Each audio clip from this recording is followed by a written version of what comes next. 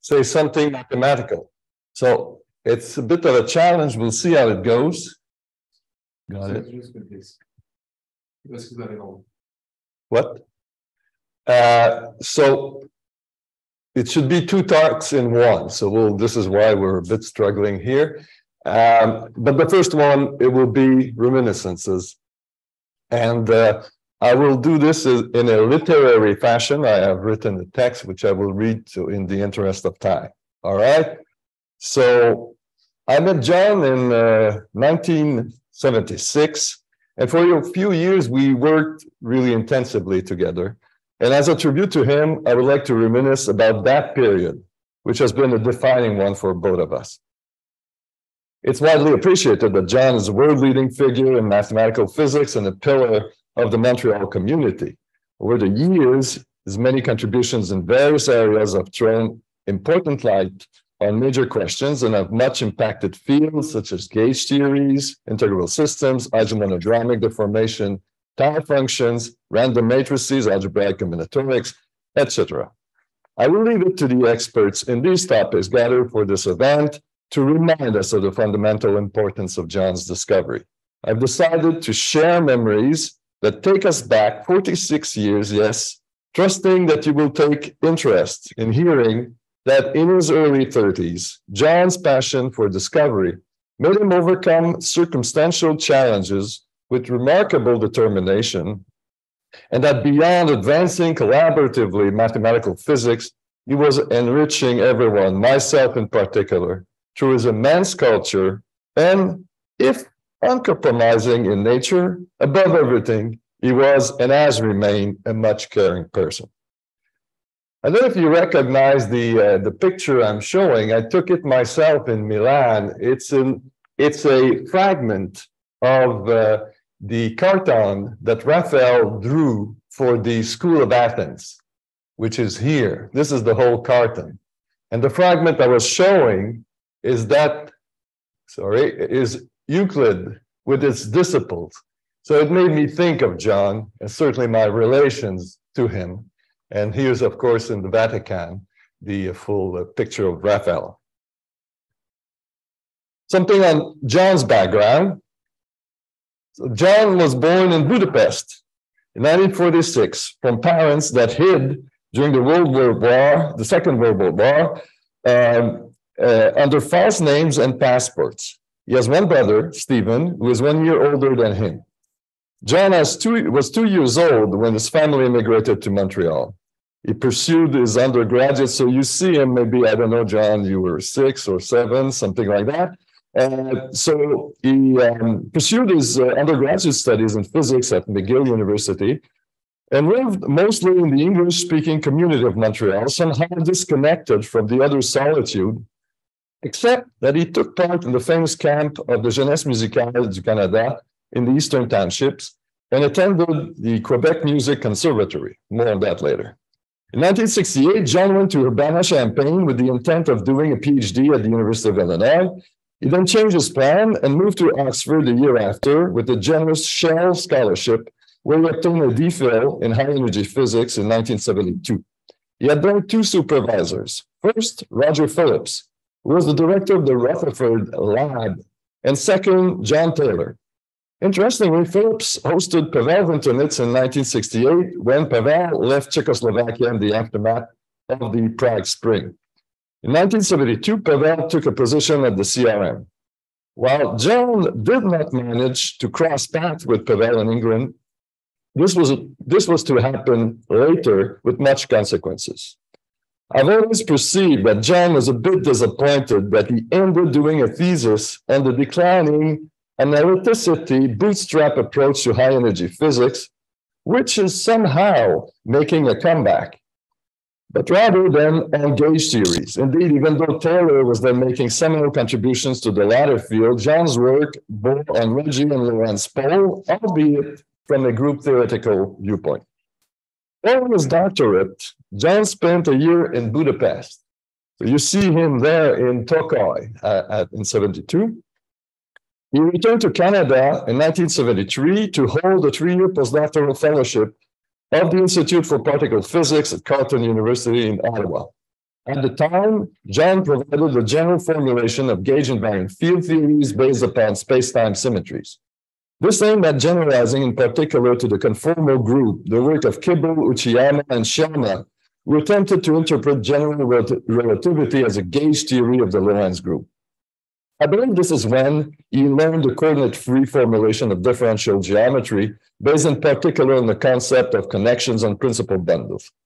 He would teach me that a few years later, and this has been one of the many instances where the extent of his mathematical knowledge has amazed me. In 75, 76, there were basically no job openings in theoretical energy physics, and John took a temporary CGEP professor's position at Dawson College. This was a year of public service strikes in Quebec in the context of high inflation. With the Olympics taking place in Montreal that year, the Bourassa government had eventually to back away from its initial tough stand. And in fact, in November 76, it lost power, and Univ and the PQ won the election. During this unrest, having attended a share of union meetings and unable to be in the classroom, John started to spend time at the CRM. This became a haven for him, a place where he could connect with soulmates such as Pavel Vintonitz, Yuri Patera, and Bob Sharp, who were all interested in symmetries. Let me recall that this Olympic year was also a vibrant one in mathematical physics at the CRM, as Patera and Vintonitz organized back-to-back two major scientific activities, the SMS Summer School, and for the first time outside of Europe, the International Colloquium on Group Theoretical Methods in Physics. Bob Sharp was a member of the physics department at McGill, when John was an undergrad, but the two of them had somehow never met. It was Sharp who first offered John a stipend to officialize his presence at the CRM as a visiting, first, research associate. Later, Patera and Vintonitz put together funds to provide John with a longer-term research associate position at the CRM. This prompted him to resign from his CGEP job and to focus entirely on research for some years.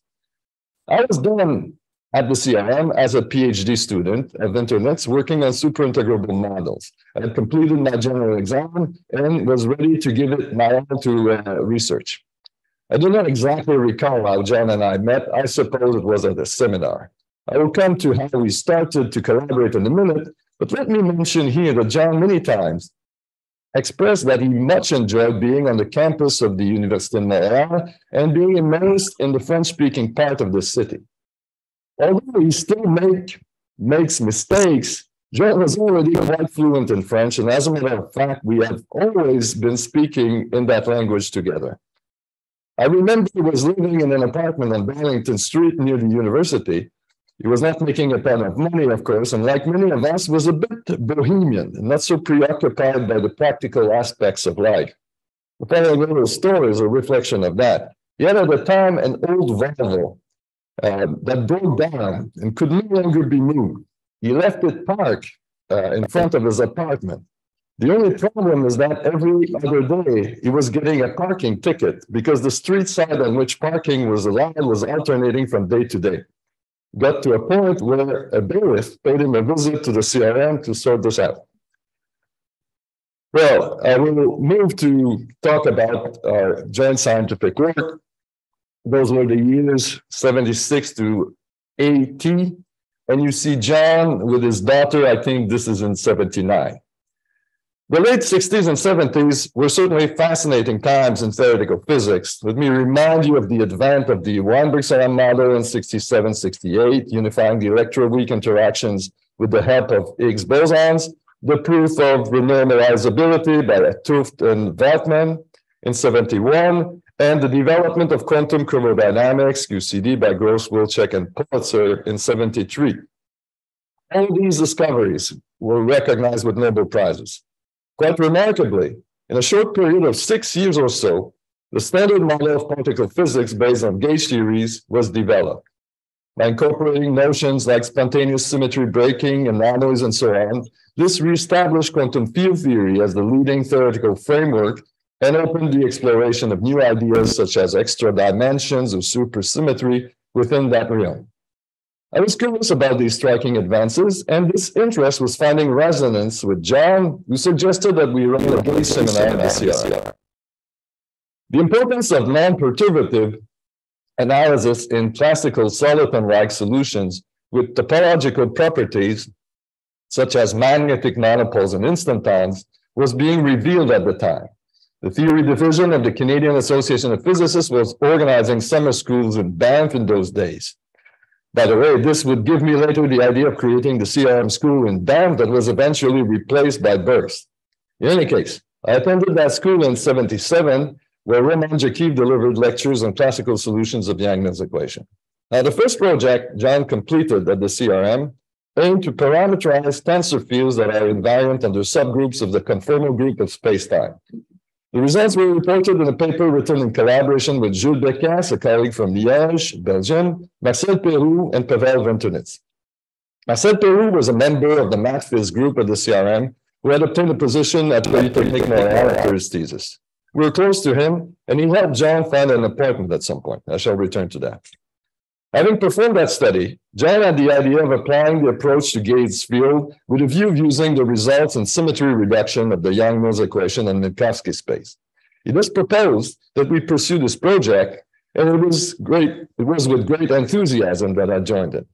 The plan was so good that others also thought of it and beat us up with the first results.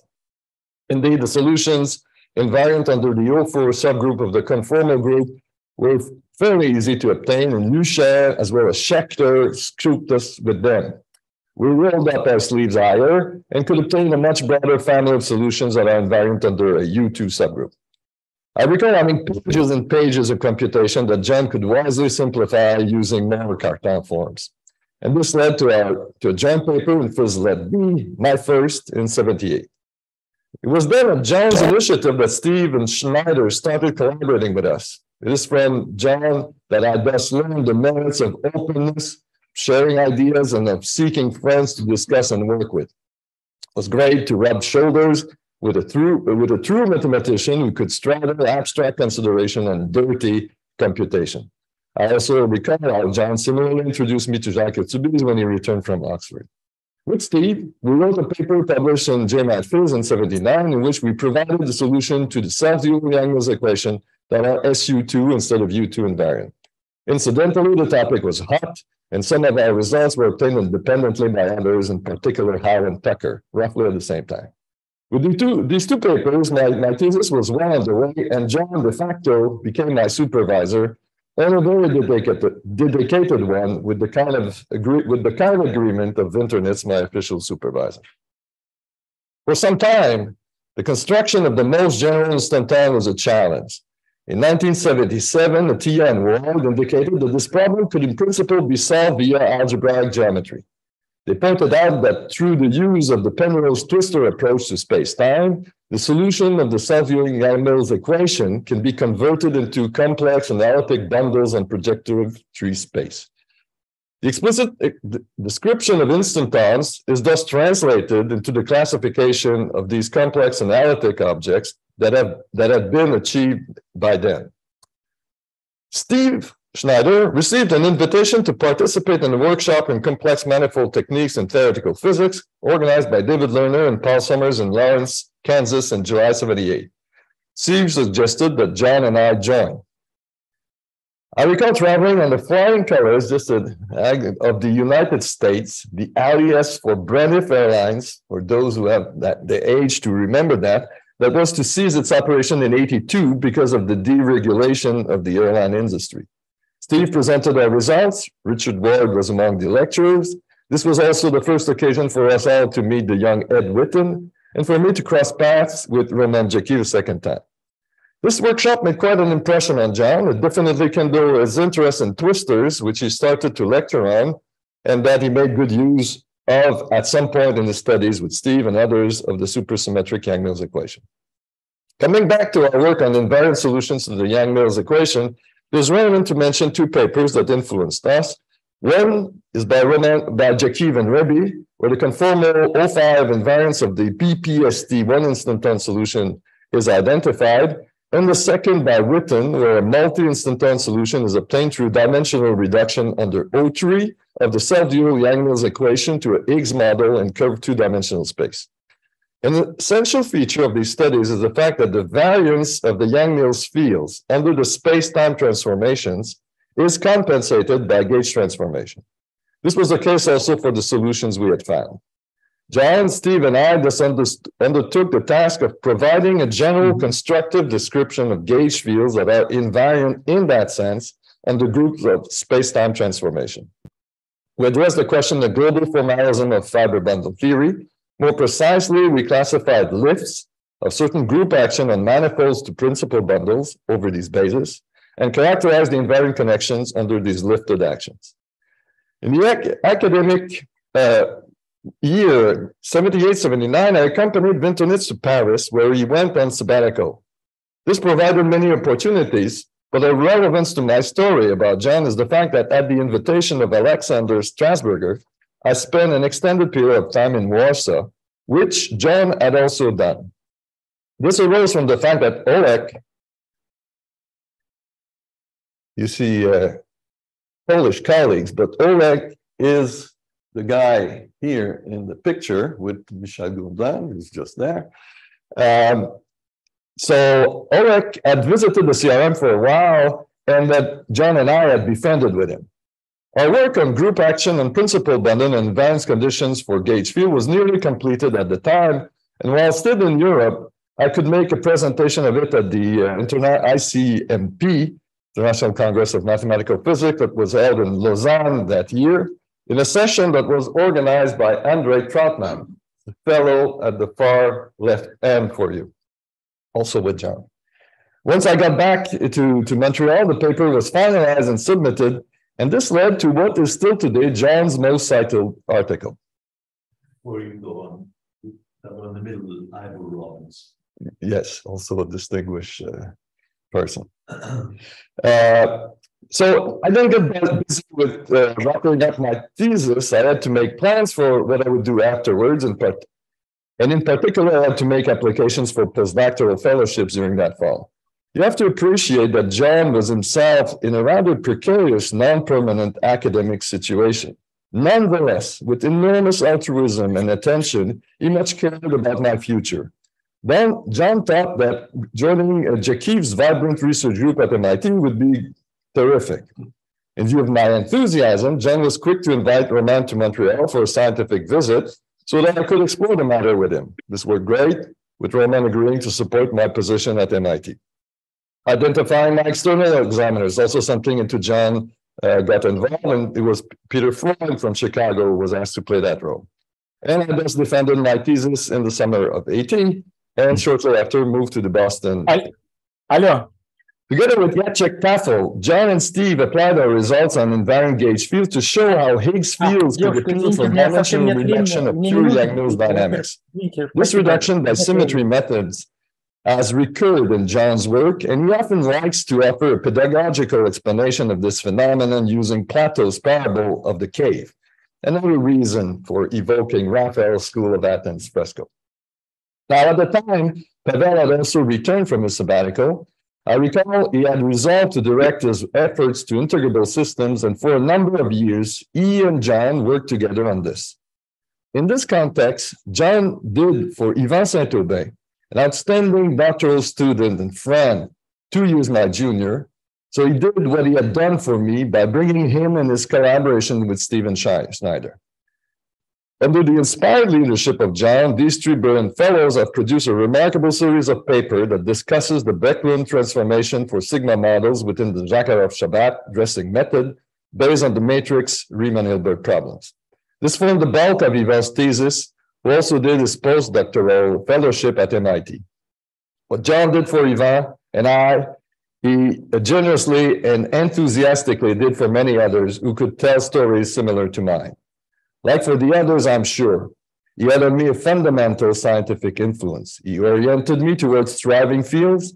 He offered as a role model someone with good taste, tremendous creativity and drive, and above all, he showed me to aim high.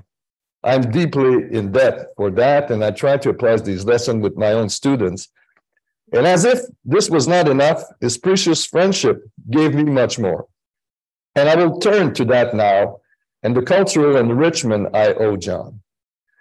During the years I'm focusing on, John and I were together a lot and would take breaks from physics and math from time to time to redo the world. Uncertain about our future, we entertained for fun the thought of opening a restaurant on Edouard Monti where patrons could linger and indulge in serious and frivolous discussions like us. We also enjoyed outdoor activities. As you can see, did the number of hikes in beautiful places in the Adirondacks and the Rockies in particular, and for a while played tennis regularly. These days are a bit gone. So you recognize John, of course, and it's Yvan Saint-Aubin with my wife. This, however, would always take us back, these activities, to some of our favorite topics, literature, music, and fine arts, if I exclude politics and science. I mean, here and there, allusion to music. Most of you are probably aware that John is an accomplished oboist. The physical exigencies of the instrument are such that I think John no longer plays it now. Over the years, there were periods where he resumed training and gave concerts, some of which I had the chance to attend. And here you see the man in action. The group there is a Baroque group in Princeton. So a graduate from, as I said, from the Quebec Music Conservatory, appreciates music with the mind, the heart, and the knowledge of the technical challenges.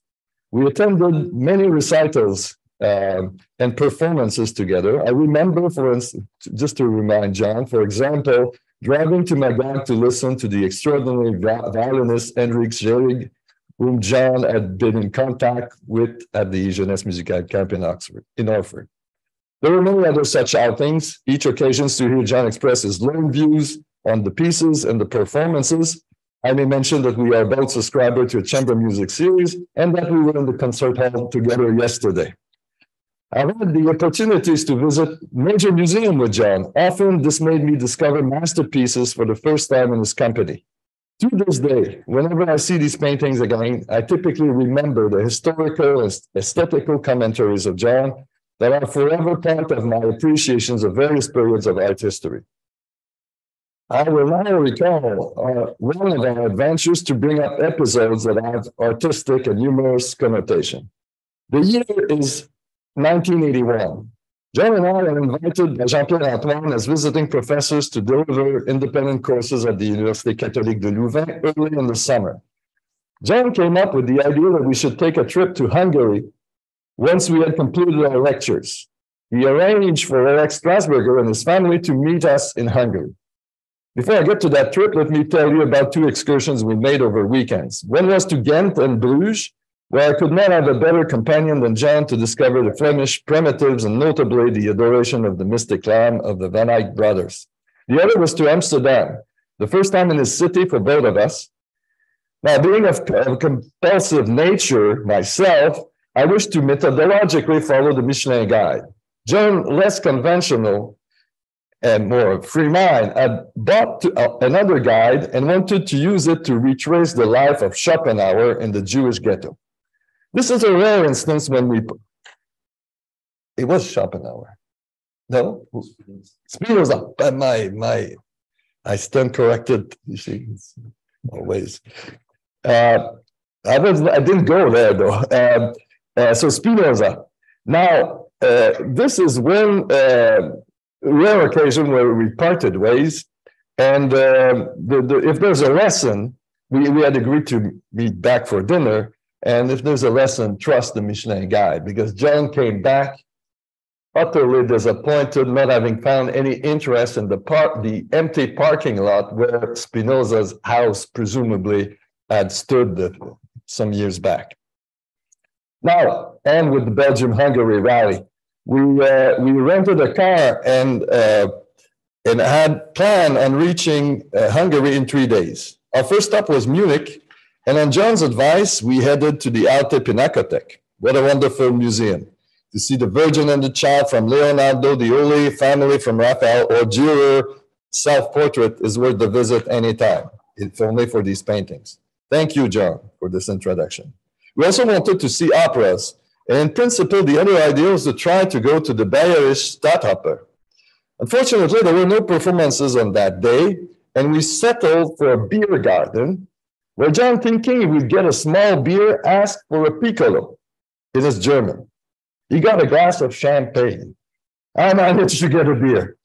The next day, we reached Vienna. Same pattern for this other lightning visit. We headed for the Kunsthistorisches Museum with its world largest collection of paintings by Peter Bruegel the Elder, in particular, that John knew about. A memorable experience, even if too brief. Then, amazingly, we managed to get tickets for the Vienna State Opera. 2 points. La Traviata was playing. John was not too excited by the program, having the opinion that of all the Italian operas, only La Bohème was worth of indulging. Trying to reach the opera, second point, trying to reach the opera house. With our jackets on, we were late and got lost. Remember that there were no Google Maps in those days. So unable to sort out the maze of one-way streets near the theater, we jumped the car somewhere and started to run. We made quite an entry in this form of theater, gaining our seats full of perspiration just as the orchestra was starting to play the first notes of the overture. It proved to be a remarkable performance that, I think, changed John's opinion of Verdi. We finished the evening with a torte at the Sacher Hotel, of course, and after that, we arrived in Hungary, connected with the Strasburger, and did the grand tour. Lake Balaton, Pécs, Szeged, Debrecen, Tokaj, and Budapest, of course. It was clearly making John very happy to show his country of origin. He made us taste the wines from around the lake and instructed us about the Plutonos, I cannot say it, in the caves of Tokaj. And in Budapest, he made us taste the Palinka, the Gundel Cafe Patisserie, and of course, made sure we listened to gypsy music at the Matthias Pinchi. Thank you, John, for this unforgettable memories. I think we're in the last part. Around 82, the federal government established the University Research Fellow Program to alleviate the drought in academic posts that was afflicting Canada. People such as Yvan Saint-Aubert, Niki Kamran, myself could benefit from it. Unfortunately, this was not accessible to John, since only individuals that had obtained a PhD no more than 5 years before were eligible. In 1984, though, through the intervention of Robert Langrance, I think, the sun started to shine for John with respect to jobs. Indeed, he was invited to be a member of the School of Mathematics of the Institute of Advanced Study in Princeton for the full year. He then spent the next year as associate professor at the Stevens Institute of Technology in Hoboken, New Jersey. This was not ideal, and with the help of Marcel Pérou, he returned to Montreal in '86 as associate professor at Polytechnique Montréal, before he was finally appointed full professor in '89 in the Department of Mathematics and Statistics at Concordia University, where he has contributed and done much to building a top mathematical physics group. Moreover, every year between '86 and '91, much to his liking, John spent most of his summers in Princeton. We never really worked together after I came back from MIT. I was busy teaching and developing the theory group of the physics department. In '93, I returned to the CRM, but somehow we seemed to be a bit out of phase. For example, I worked on McDonald polynomials and the connection between algebraic, combinatorics, and integrable models in the mid-90s, while John focused more on these objects in his recent work on quantum Hurwitz number. We should have connected more, though, and it is not because John did not propose problems, but somehow I got myself busy taking care of organization and unable to find the required time. My loss. I was inspired and inspiring. Alone and in collaboration with colleagues, students, and postdocs, John developed an impressive body of work that will long be celebrated and that will have a lasting influence. He rightfully should take pride in the book entitled Tau Functions and Their Applications, written in collaboration with Ferenc Balog, and recently published in 2021. I did not write it. That brings together many of his contributions. I always have been amazed by how he sees things very quickly in abstract terms, instead of proceedings from examples. The explanation could be in John's own introspection. In an interview that you see there, he gave, when he received the CAP CRM prize, he said, "My curiosity is motivated by physics. but my creative ability seems to be more along mathematical lines. And he adds, my brain tends to function like that of a mathematician, but my heart is that of a physicist. I hope mathematician won't get offended. So one way or the other, from the brain or from the heart, he gave us a lot. John, undoubtedly, is an emblematic figure of the Montreal Mathematical Physics Group.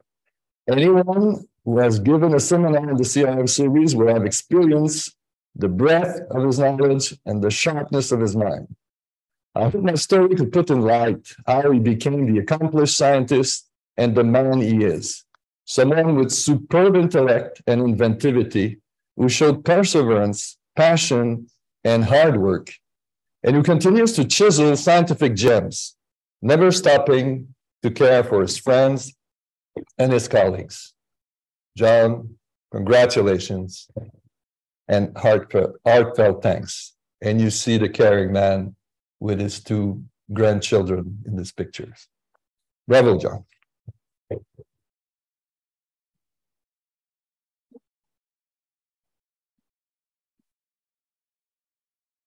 Okay, can I move to? It's going to take you 1 or 2 minutes. Okay.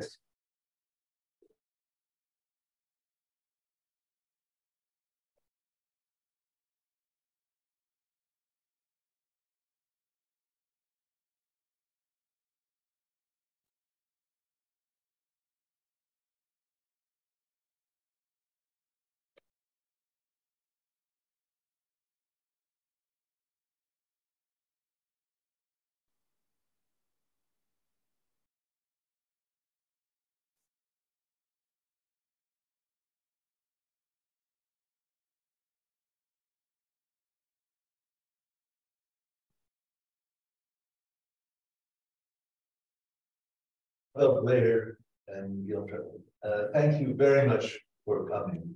And You might just have to take a mic.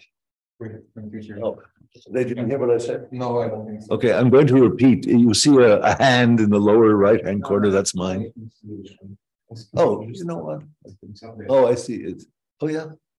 Oh, very good. Okay, I just want to welcome all of the people I see who are connected by Zoom. And that starts, I see Steve Schneider. Welcome, Steve. We've spoken recently. And Sasha Itz and Leonid Chekhov, thank you very much for coming. Rinat Kedem, Guillaume Chapuis, and Vitaly Tarasov. I think those are the only names I see, but I appreciate it very much that you're participating. And there's Sasha, amazing. Yeah. You overcame all barriers to make me present. I'm astounded. Thank you very much. Yeah. And I don't know if I see any, I think that's all. Thank you very much. You keep going because we need to. Okay, let's keep chatting. Yeah, well, but this is in the middle of Luc's seminar, so I'm just filling in time. So there, I don't know if the people on Zoom can see the audience. Yeah, you see the audience, of course. Great. So there's quite a turnout. I'm astounded that so many people have come in person, and I really appreciate it. And also the rest of you who are all over the world, France, US, I'm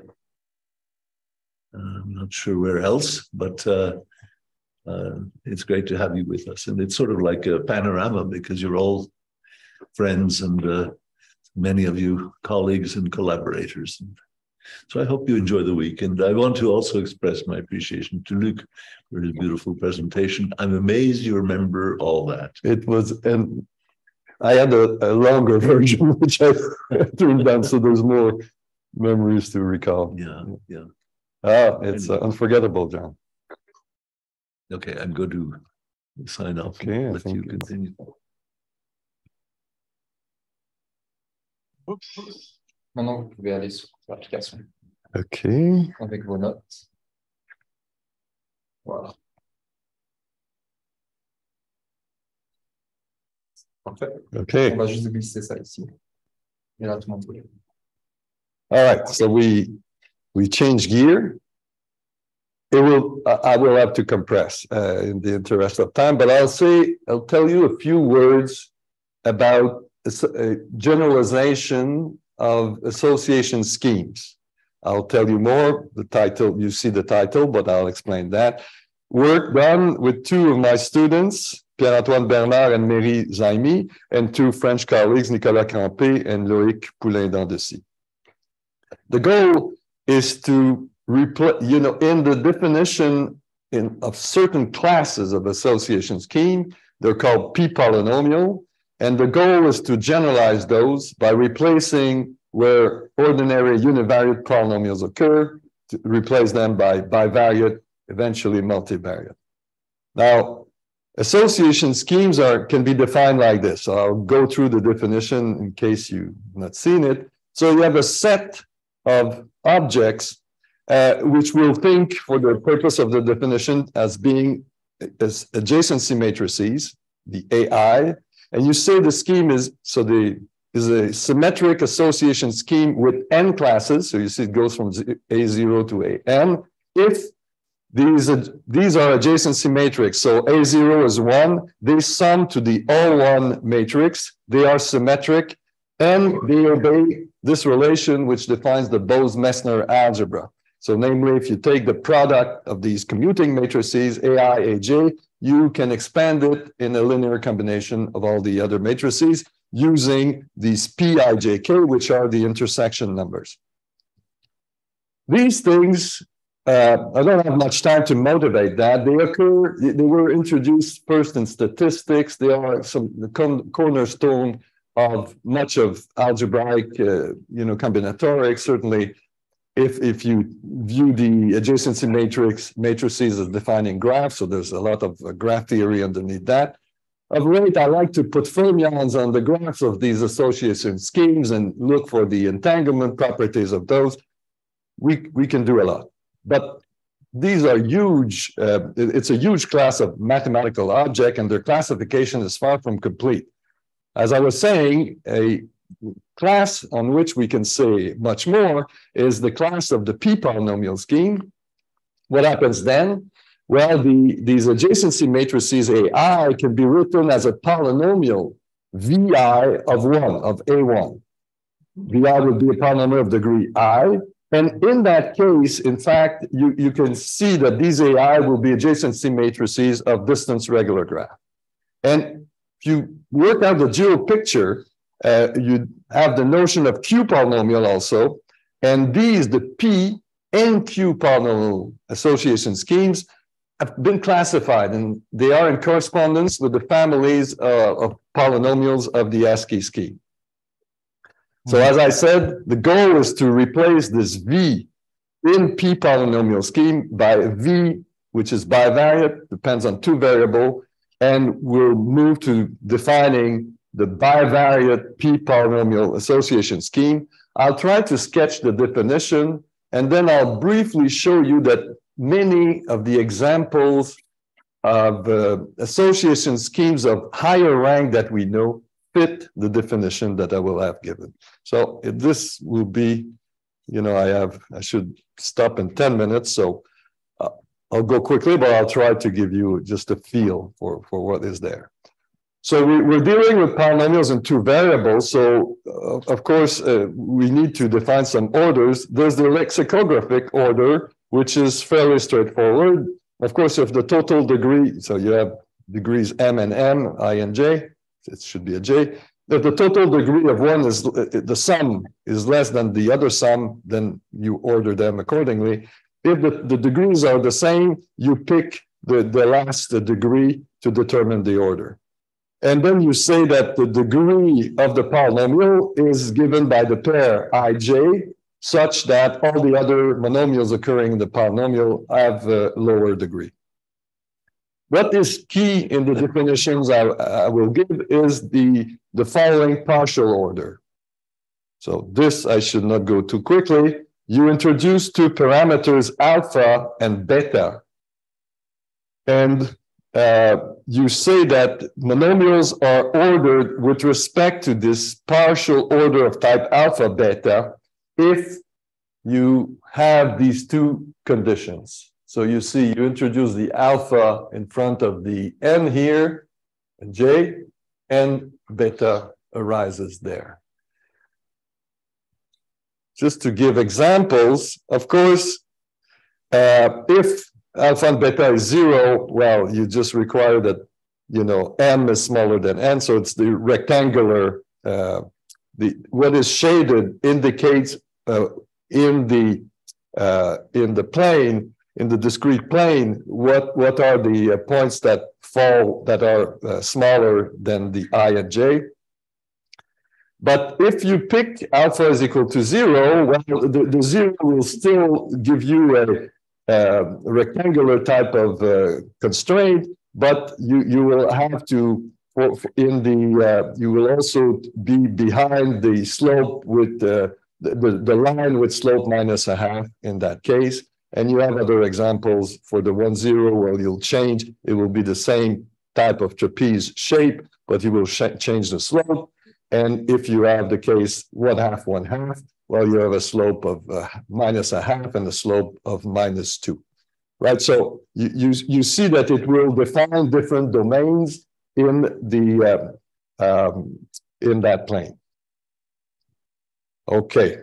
Now we say that a polynomial is alpha beta compatible of the degree ij if ij, of course, appears and all the other monomials are lower than ij in that order.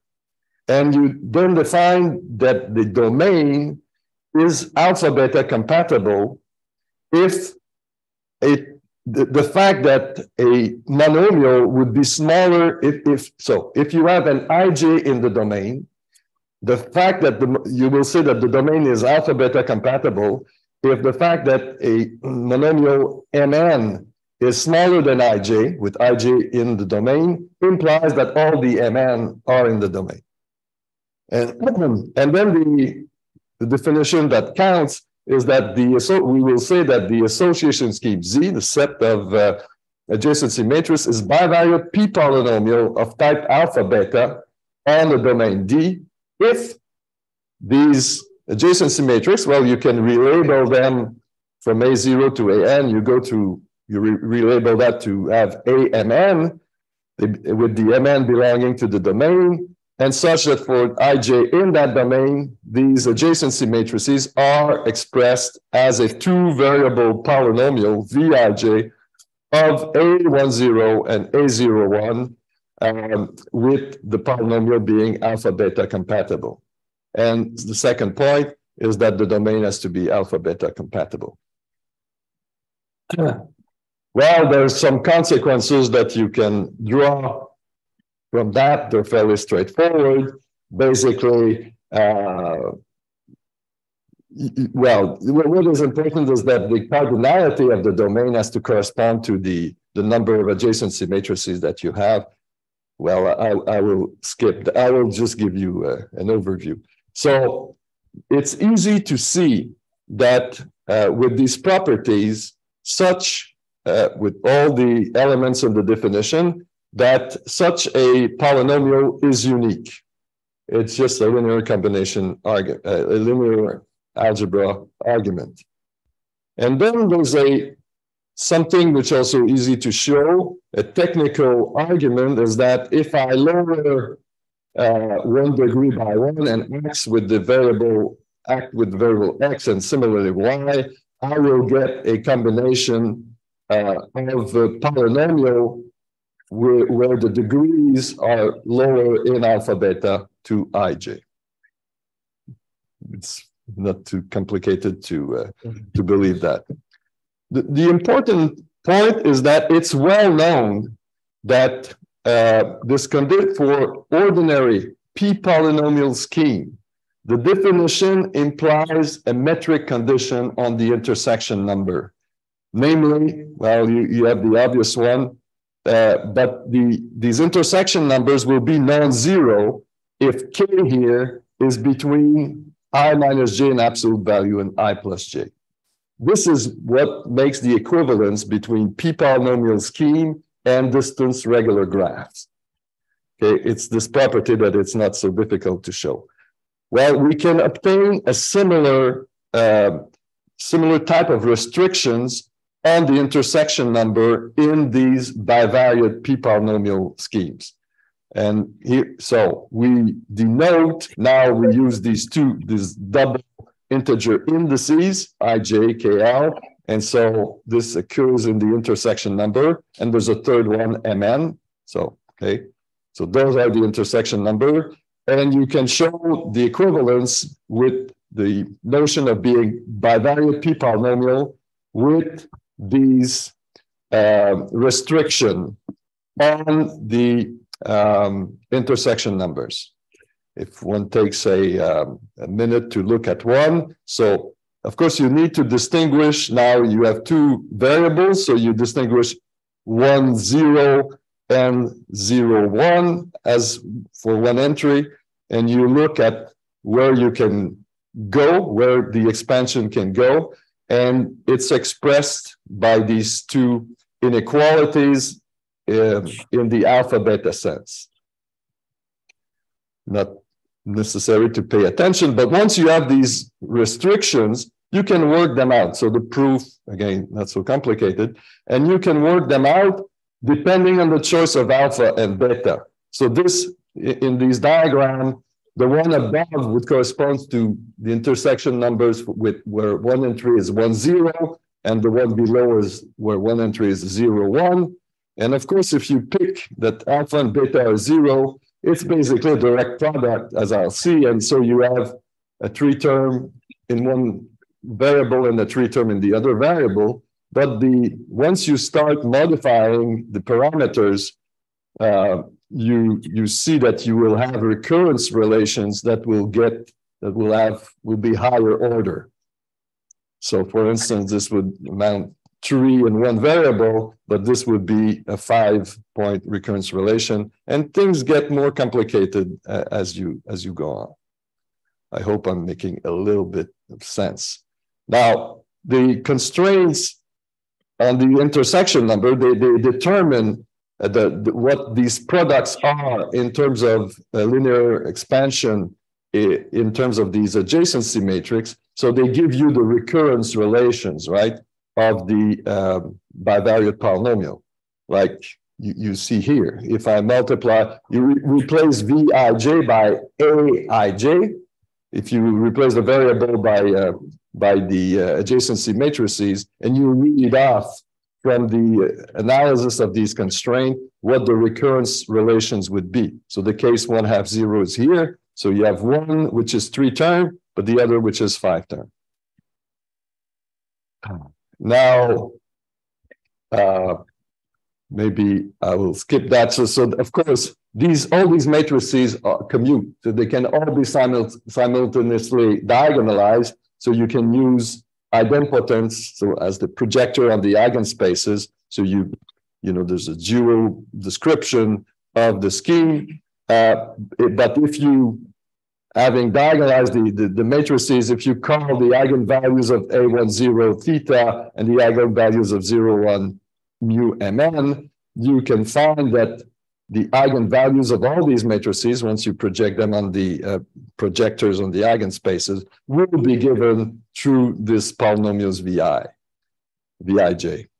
of the eigenvalues of A10 and of 0, 1. Two minutes on examples, I apologize. So there's a trivial example to get a bivariate scheme. You just take the direct product of two p-polynomial schemes. I won't dwell into that, it's very obvious. A more interesting example is if you take the strongly regular graphs, which are equivalent to association schemes with two classes. And you work it out so you can determine what are the intersection numbers in that case. And from there, you can do something called symmetrization. So you form this object with abstract parameters x1 and x2. You take the n tensor product. You define the Aij adjacency matrix to this symmetric product. And lo and behold, after symmetrization, you have an explicit expressions for these adjacency matrices, and they form they form a p-polynomial scheme because a direct computation gives you the recurrence relation. And in that case, you find that you have 5-term recurrence relations in the two cases. No, yes. And so if you just draw the picture, you see that it would look like this. And so this would be a 1/2 scheme. I will skip. So then you can look at other interesting situation. There's something that generalize, there are two very famous schemes. It's the Hamming scheme and the Johnson scheme. The Hamming scheme would then, its generalization would be a special case of what I just described. You pick these parameters, and then you can also understand the connection with bivariate polynomials that arise through the eigenmatrices. And then there's a similar generalization of the Johnson scheme, which can be defined. And I think I'll leave it to that. So once you've defined the scheme, you can work out the recurrence relation. And as you work your way, you find that you get something else. And the picture is like this. So you get the 3-term recurrence relation. And in this case, you get a 7-term recurrence relation. The polynomials associated to that scheme are interesting. They're made out of univariate Kraft-Chuk polynomials and univariate dual Hahn polynomials. And so this provides the recurrence relation. I'll go to there are other, you can also look at generalization of Euler-Polar scheme, where you look at subspaces built on finite fields. These are also interesting situations where you see Q polynomials occurring in the description. So just what to take home, what we could do is provide an interesting, I think, definition of bivariate p-polynomial association schemes of type alpha beta. We found that many existing examples fit within the definition. It would be, I did not tell you about Q polynomial scheme, but this is an open question which we should study more. And there's also something of interest called the Terwilliger algebras in association scheme. Would be interesting to look into that and to try to generalize a notion of Leonard pairs that is in correspondence with the ASCII scheme. What happens in the case of more dimensions? Sorry if this was rushed, but I allocated my time to the most important topic. Thank you very much.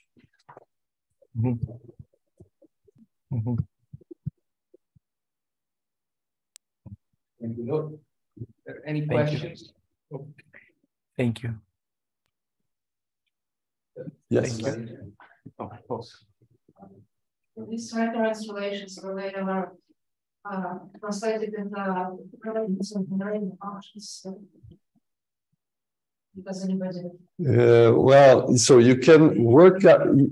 Yes, you can work out generating functions for these polynomials.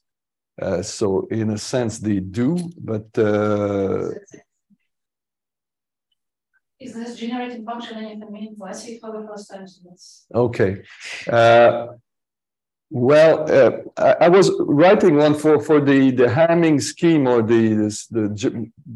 in a sense, what I call J A0 plus XA1 plus 2 to the power n. This was the generating function in that case. So these are in that most well-known and simple case. This is known, yes. Yeah. So you mentioned Leonard pairs in the end. So Leonard pair condition, if I remember correctly, you have two bases and two operators, and one is so they have an right. So what would replace this condition? Well, so you need to write because you're working in two variables, you would consider, so one way to think about it, the simplest way is if you have the polynomials, you look at the recurrence relation and you look at the difference relation. And so if you work with the recurrence relation, This will be a diagonal, and you will have the three-term operator. Now, you saw these polynomials. Sometimes they could be, say, 5-term and 7-term. So this would be, and you have two, because you have two recurrence relations, two difference relations, and you need to look at the algebra that this would generate. It's, I think, a rather interesting question. For the Hamming scheme, the Terwilliger algebra, there is known. It's a Lie algebra. It's SU2, and the extension to higher rank will be SUN. But it no longer remains the algebra once you go to other schemes. And so it's an open question, really.